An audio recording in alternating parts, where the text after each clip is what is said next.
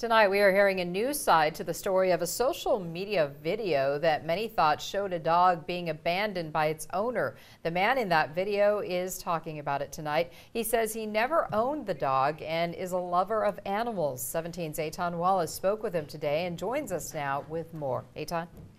Danny Powell says he was minding his own business on his daily walk near Lake Ming when a dog he never saw before, he says, approached him. He says the video does not portray what really went down, and tonight he wants his name cleared. It's a video many thought showed an owner abandoning his dog.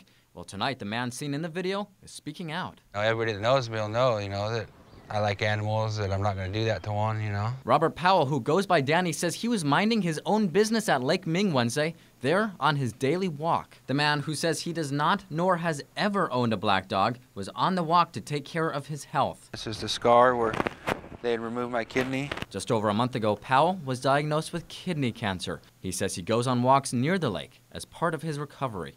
When he was there for his daily routine Wednesday, he says he found the dog alone. We were driving along behind Lake Ming by the Powell's Boys Camp back there, and we seen a stray dog up the top by the gates where they're closed. So, we stopped to see what it was doing up there, because it looked like somebody had dropped it off. So we fed it a little peanut butter cup thing, and the dog started following us, jumping on the car, all excited, Felt bad because it was a good dog. He says after that, the dog followed the car, at which point Powell got out once more to interact with the animal.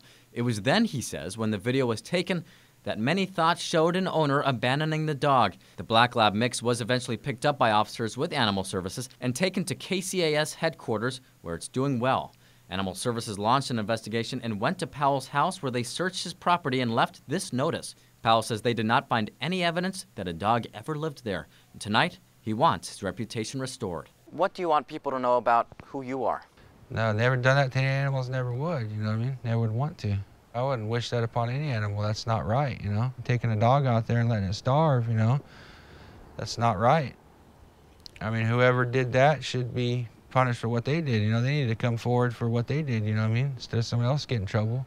The dog, since named Anakin, is healthy and safe at Kern County Animal Services and will be up for adoption starting Monday. In studio, Eitan Wallace, 17 News.